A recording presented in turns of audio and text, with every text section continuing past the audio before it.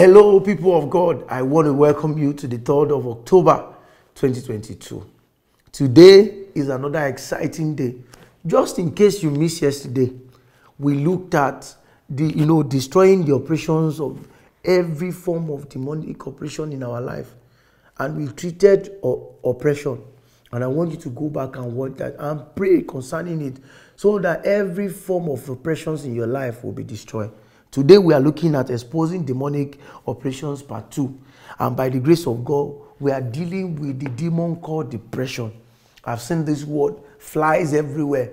Before young people will say they are depressed, old people say they are depressed, but they don't know they are dealing with a demon. Today, the operation of depression in your life shall be destroyed in the mighty name of Jesus. Let's pray.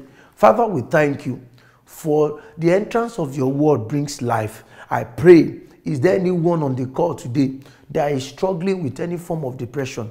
The hand of the Lord comes upon you in the mighty name of Jesus, and you are set free in the name of Jesus. Thank you, Father, for in Jesus' mighty name we have prayed. Amen. Demonic operation called depression. Let's look into the book of Psalm chapter 42, verse 11, which is our memory verse for today. Psalm 42, verse 11. The Bible says, "Why art thou cast down, O my soul? And why hast thou delinquted within me? Hope thou in God, for I shall yet praise him, who is the health of my countenance and my God." This is the psalmist talking to himself. That's David talking to himself when he was at a state we call depression today. Many people talk about depression today when things are not going the way they have planned. When their aspirations are not met, they begin to come into a place they call depression. What is depression? It's a state of sadness when people just for no reason. Some people don't even know the reason why they are sad. They don't know that what they are dealing with is a power and the operation of the devil. But I want to pray for you today. As the Lord is exposing it, He's going to also destroy it in the mighty name of Jesus. It's a state of being pushed down. We look at oppression yesterday. When a man is oppressed, he can get to a place of depression.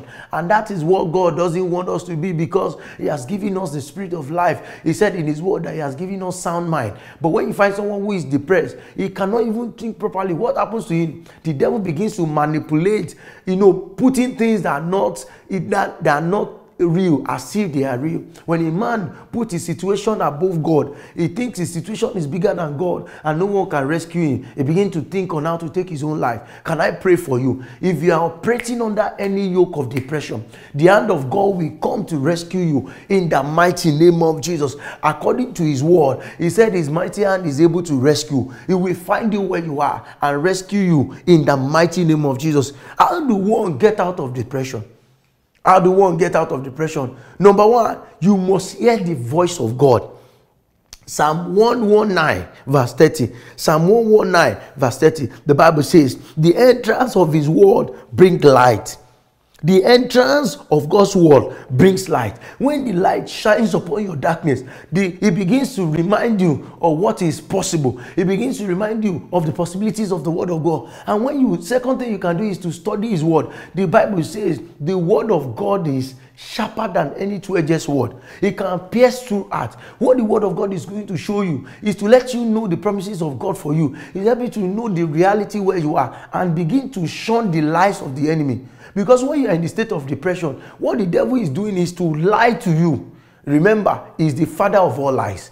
And when you study the word of God will tell you the truth of the word of God. The Bible says, "You shall know the truth, and the truth shall set you free."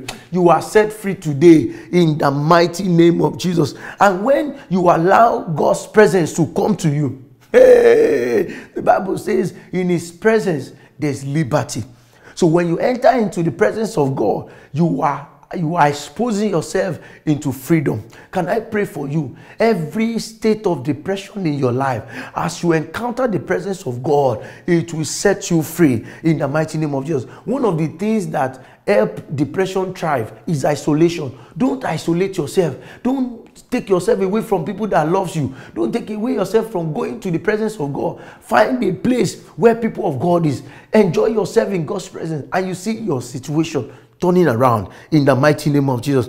Exodus chapter 33 verse 14. Exodus 33 verse 14 says, "And He said, My presence shall go with thee, and I will give thee rest. I pray for you. Enter into your rest in the name of Jesus. Enter into your rest in the mighty name of Jesus. I see God settling you in the mighty name of Jesus. And finally, Psalm chapter 27 verse 8. Psalm 27 verse 8 says, when thou said, seek my face, and my heart said unto thee, thy face, Lord, will I seek. Can I pray for you? The face of God will shine upon you. The face of God will shine upon your situation in the mighty name of Jesus. Our prayer point today is, Father, drown every voice of the devil in my ears and amplify your voice in my heart in the mighty name of Jesus. I pray for you. You begin to hear God. You begin to hear God over that situation in the mighty name of Jesus. Till I come your way again, make sure you stay in his presence.